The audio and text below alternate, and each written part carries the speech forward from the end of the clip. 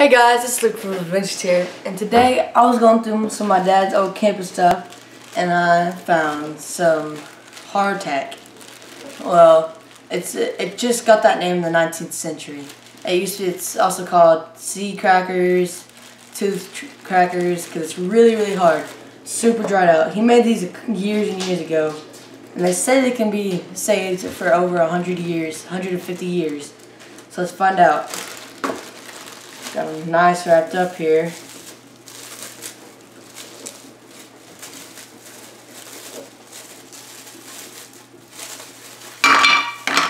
Oh, it's so hard.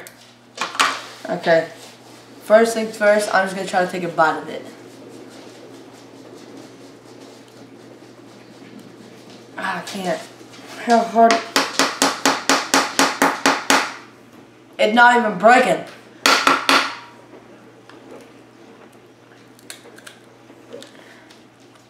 This is something that's super easy to make because it only takes 3 ingredients. Salt, water, and flour. That's all it needs. You guys dip in some water. That's what a lot of people do. They dip in like tea or water, or you can even soak it in water or tea. Tea, the reason they dip it in tea is so to give it more flavor, because it has no flavor.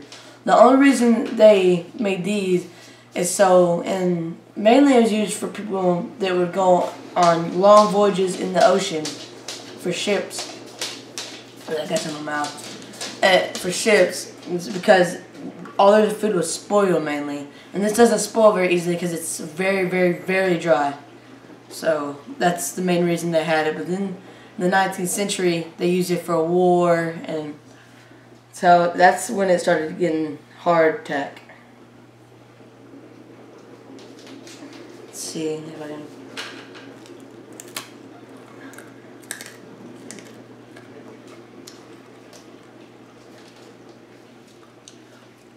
Even though I just soaked it, and it's so dry. It has no real flavor at all. In survival situation, it should be just fine because it has no flavor. Maybe you should bring like, you know, something to put it with, or you know.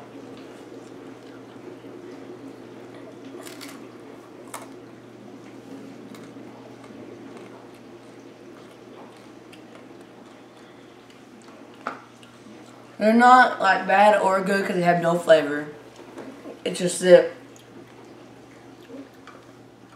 the main reason they use it is because all their food was spoiled. And this would pretty much never spoil. It'll take forever.